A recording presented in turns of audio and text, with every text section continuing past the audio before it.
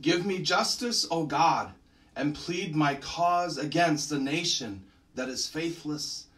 From the deceitful and cunning rescue me, for you, O God, are my strength. In the name of the Father, and of the Son, and of the Holy Spirit, amen. The Lord be with you. Good evening, and welcome to this Vigil Mass for the 5th Sunday of Lent. As we gather, let us first pause and call to mind our sins and ask God for his forgiveness.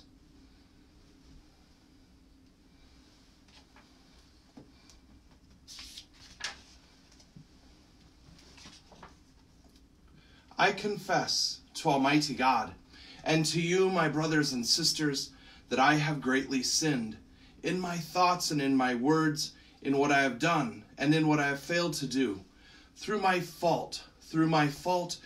most grievous fault. Therefore I ask Blessed Mary, ever Virgin, all the angels and saints, and you, my brothers and sisters, to pray for me to the Lord our God. May Almighty God have mercy on us, forgive us our sins, and bring us to everlasting life. Lord, have mercy. Lord, have mercy. Christ, have mercy. Christ, have mercy. Lord, have mercy. Lord, have mercy. Let us pray. By your help we beseech you, Lord our God. May we walk eagerly in that same charity with which, out of love for the world, your Son handed himself over to death. Through our Lord Jesus Christ, your Son, who lives and reigns with you in the unity of the Holy Spirit, one God forever and ever. Amen.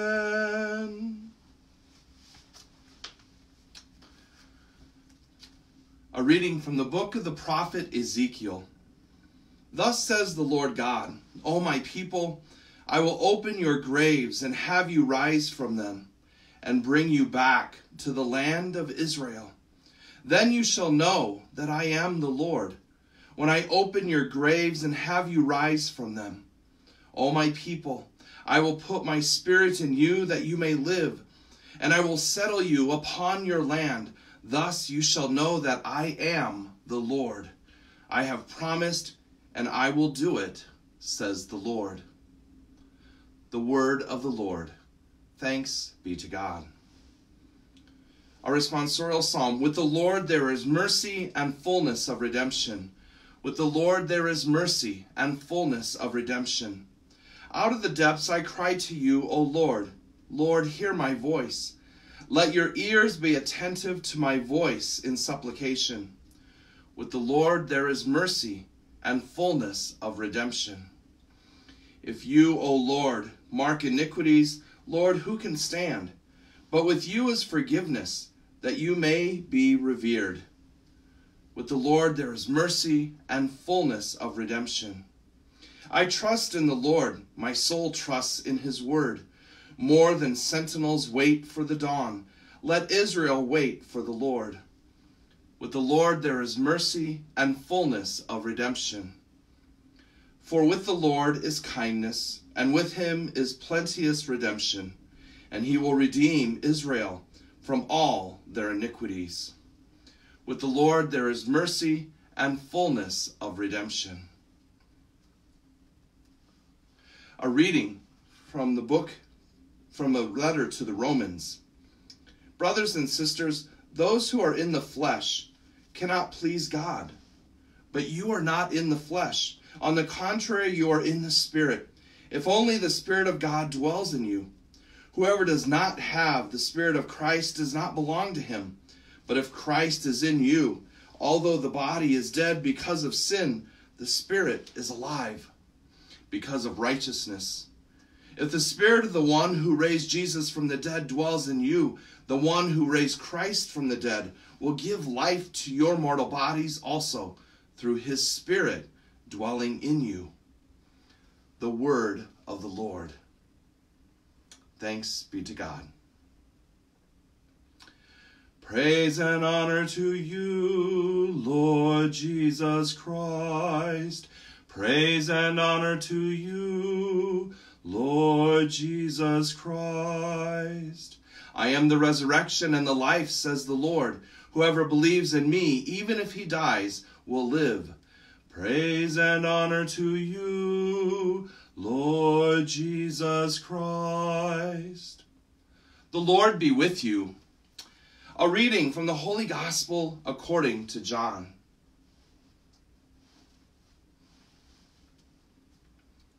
Now, a man was ill, Lazarus, from Bethany, the village of Mary and her sister Martha.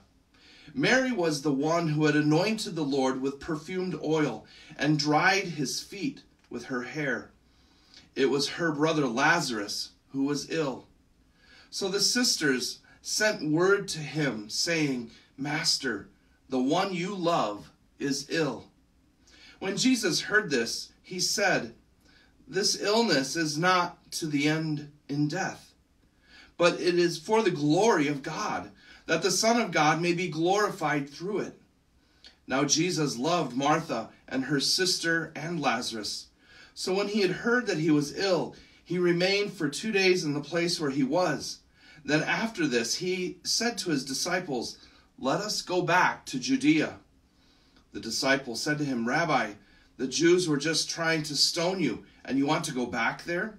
Jesus answered, Are there not 12 hours in a day? If one walks during the day, he does not stumble, because he sees the light of this world. But if one walks at night, he stumbles, because the light is not in him.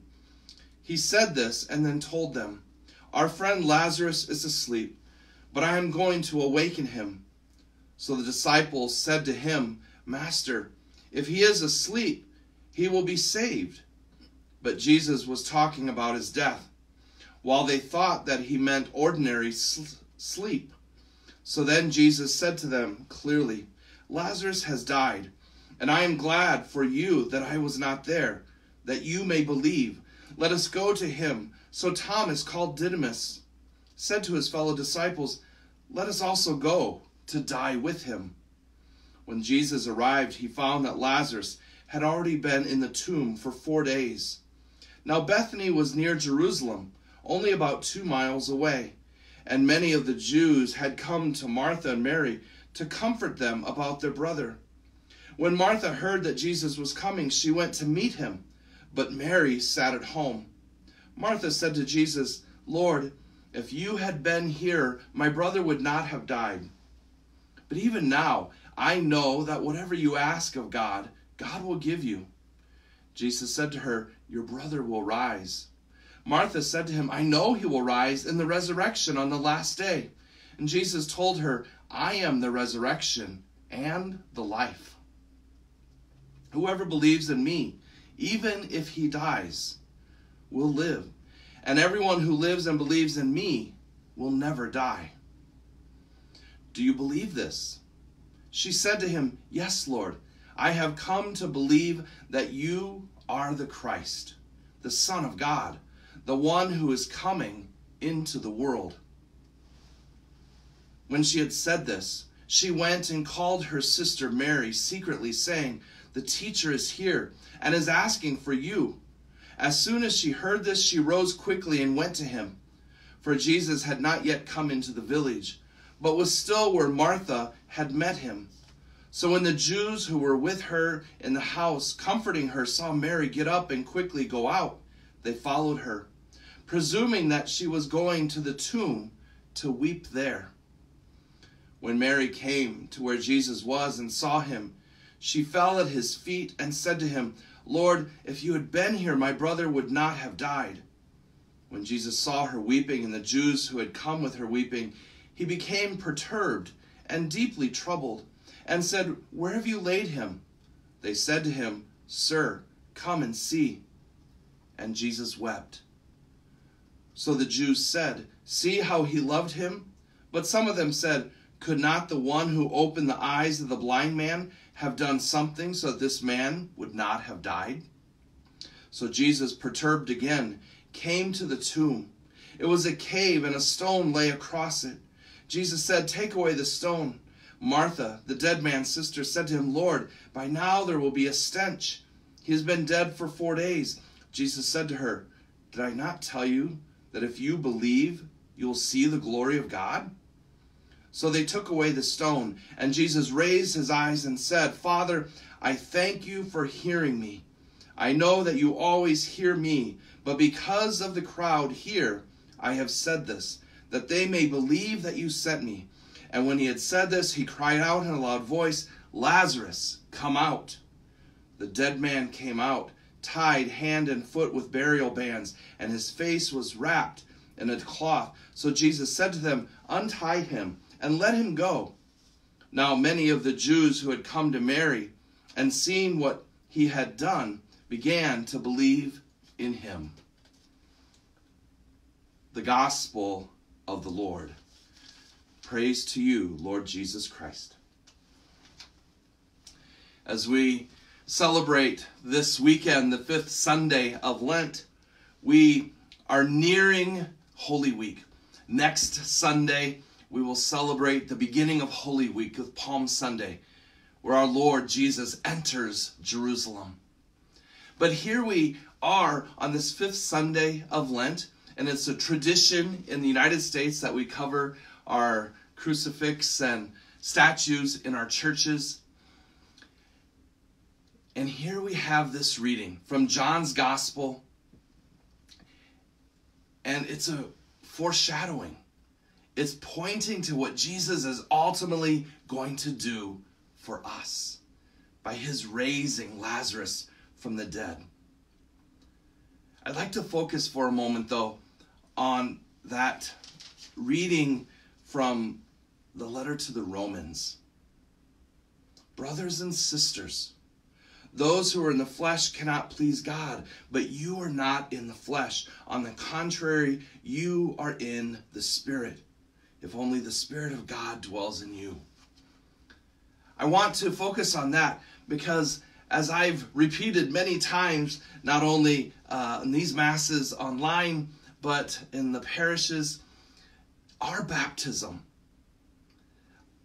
I really don't believe we fully understand the power of our baptism and what took place when we became beloved sons and daughters of God through our baptism. Yes, our original sin was washed away. Yes, we became that beloved son or daughter of God. But in that sacrament, we were marked forever. We became a dwelling of the Holy Spirit. And what St. Paul's letter to the Romans is saying here is that we are more than just human bodies. We are filled with the Holy Spirit by our baptism. And that's strengthened then by our confirmation. It is fed by the grace of Holy Communion. This grace of our baptism is why we believe in the resurrection. It's why we are living this time of Lent to prepare for what our Lord ultimately does. Because our baptism prepared us not for this life. Our baptism prepared us for eternal life. Life in heaven, where God desires for us to be with him for all eternity. We live this life here in preparation for the next. But the next, what God has planned for us, and the glory of the resurrection, will be filled with joy. Tomorrow morning in our office of readings, the second reading is from St. Athanasius. And I'd like to read just a portion of that in his Easter letter. When we celebrate the feast in our own day, what path are we to take? As we draw near to this feast, who is to be our guide? Beloved, it must be none other than the one whom you will address with me as our Lord Jesus Christ. He says, I am the way. As Blessed John tells us, It is Christ who takes away the sin of the world. It is he who purifies our souls, as the prophet Jeremiah says, stand upon the ways, look and see which is the good path, and you will find it in the way of amendment for your souls. In former times, the blood of goats and the ashes of a calf were sprinkled on those who were unclean, but they were able to purify only the body. Now, through the grace of God's word, who is Jesus, the Word made flesh, everyone is made abundantly clean. If we follow Christ closely, we shall be allowed, even on this earth, to stand, as it were, on the threshold of the heavenly Jerusalem and enjoy the contemplation of that everlasting feast, like the blessed apostles who, in following the Savior as their leader, showed and still show the way to obtain the same gift from God.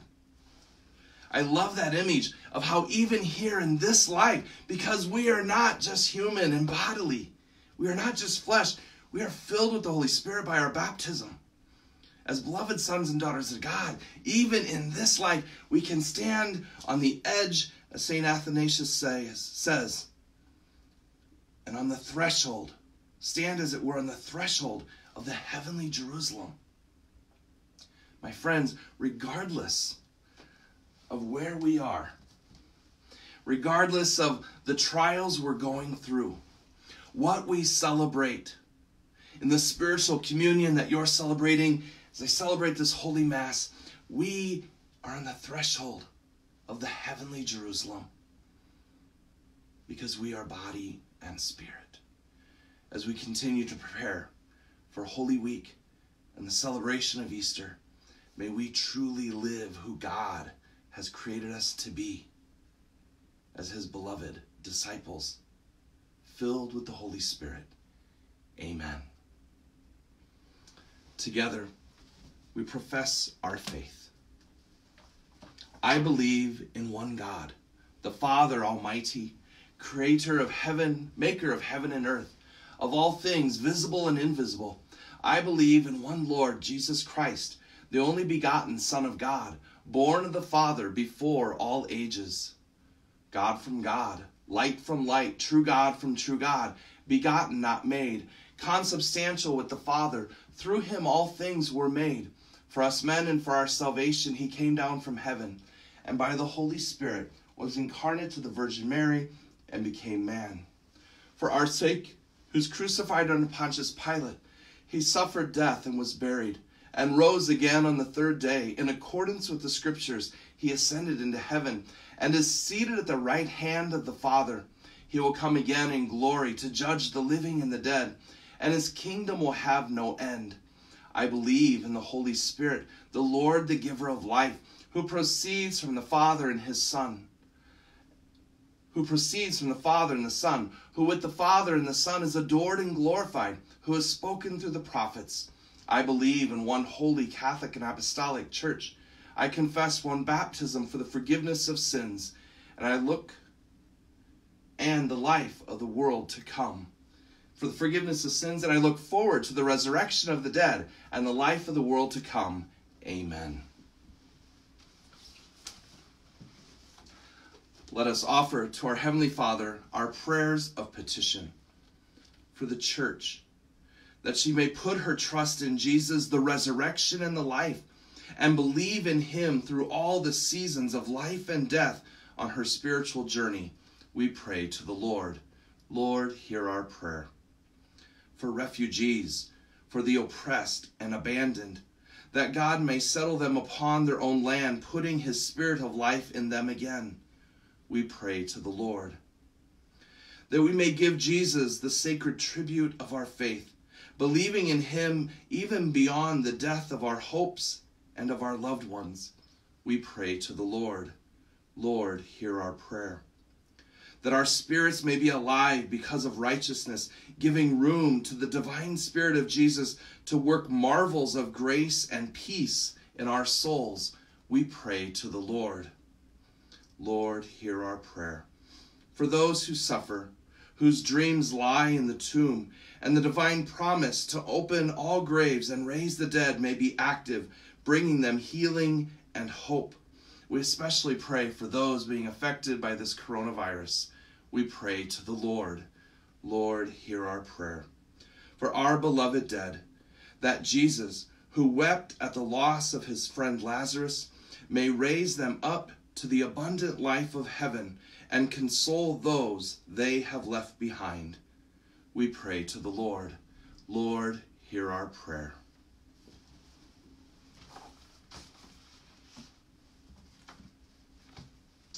Good and gracious God, we place our prayers before you this day. We ask if it be your will that you hear and answer them through your Son, our Savior, Jesus Christ. This evening's Mass is being offered for the living and deceased members of the Leonard and Dora Tramp family.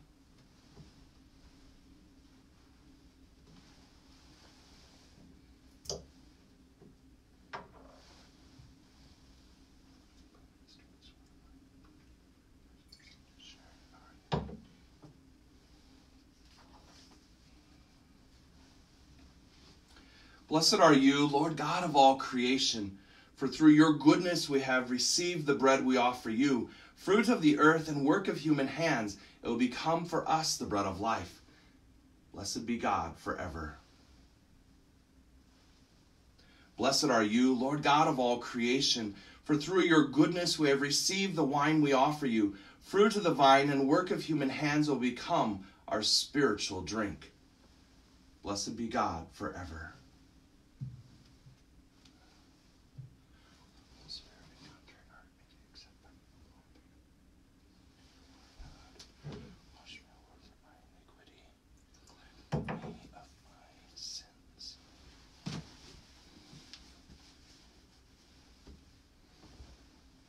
Pray, brothers and sisters, that my sacrifice and yours may be acceptable to God, the Almighty Father.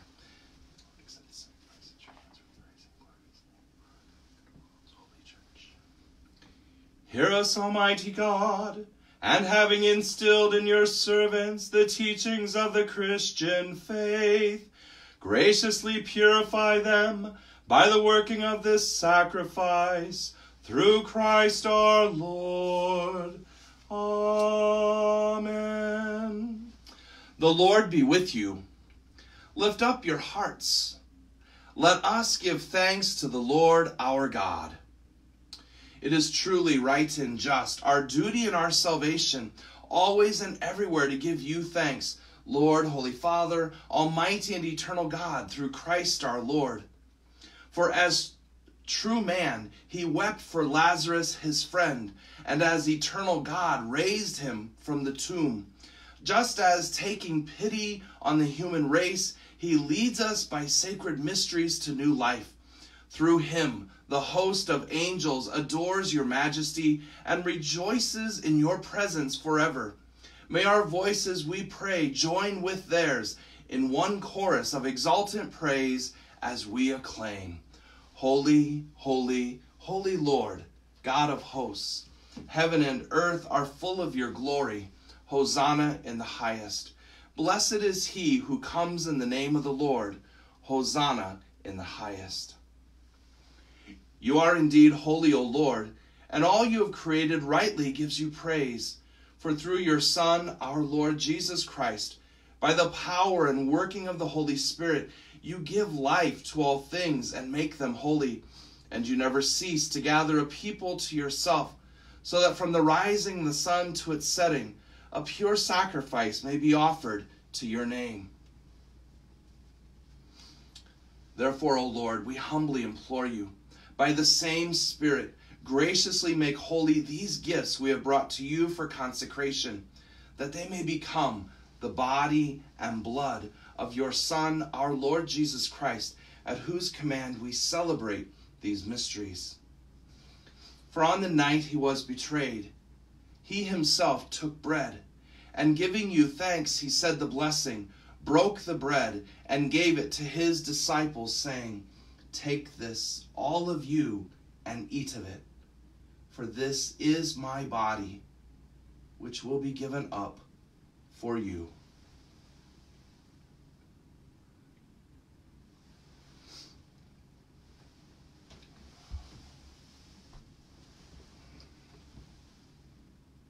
In a similar way, when supper was ended, he took the chalice, and giving you thanks, he said the blessing, and gave the chalice to his disciples, saying, "Take this, all of you, and drink from it.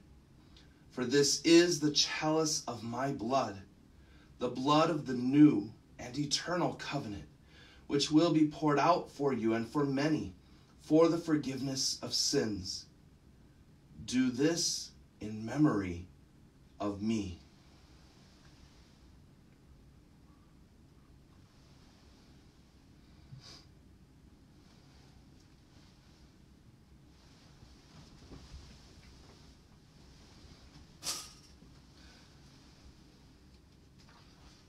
The mystery of faith. We proclaim your death, O Lord, and profess your resurrection until you come again. Therefore, O Lord, as we celebrate the memorial of the saving passion of your Son, his wondrous resurrection and ascension into heaven, and as we look forward to his second coming, we offer you in thanksgiving this holy and living sacrifice. Look, we pray, upon the oblation of your church, and recognizing the sacrificial victim by whose death you willed to reconcile us to yourself, grant that we, who are nourished by the body and blood of your Son, and filled with his Holy Spirit, may become one body, one spirit in Christ. May he make of us an eternal offering to you, so we may obtain an inheritance with your elect, especially with the most blessed Virgin Mary, Mother of God, with blessed Joseph, her spouse, with your blessed apostles and glorious martyrs, and with all the saints on whose constant intercession in your presence we rely for unfailing help. May this sacrifice of our reconciliation, we pray, O Lord, advance the peace and salvation of all the world. Be pleased to confirm in faith and charity your pilgrim church on earth, with your servant Francis, our Pope, and George, our Bishop, the order of bishops, all the clergy, and the entire people you have gained for your own. Listen graciously to the prayers of this family, whom you have summoned before you. In your compassion, O merciful Father, gather to yourself all your children scattered throughout the world. To our departed brothers and sisters, and to all who were pleasing to you at their passing from this life, give kind admittance to your kingdom. There we hope to enjoy forever the fullness of your glory, through Christ our Lord, through whom you bestow on the world all that is good.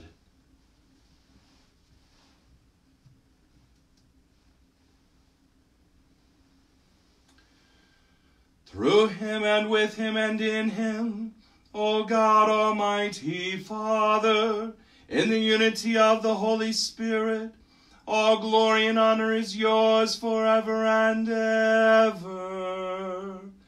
Amen.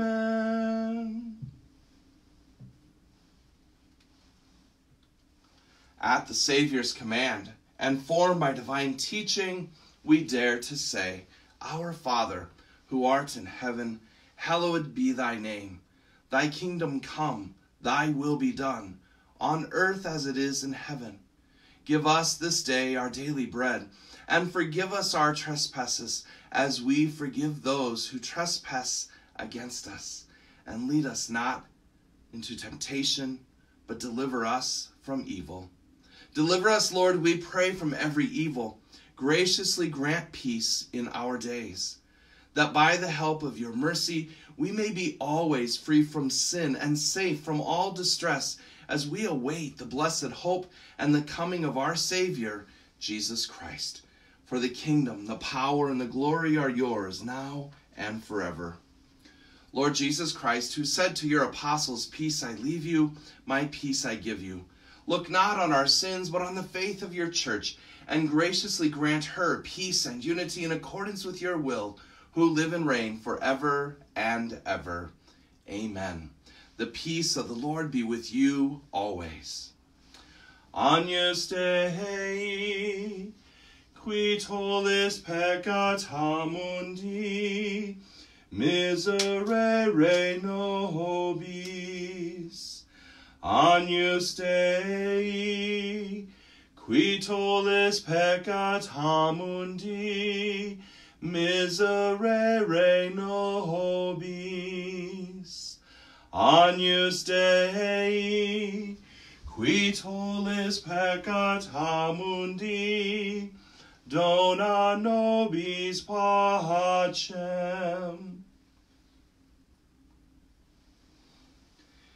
Behold the Lamb of God. Behold him who takes away the sins of the world. Blessed are those called to the supper of the Lamb. Lord, I am not worthy that you should enter under my roof, but only say the word, and my soul shall be healed.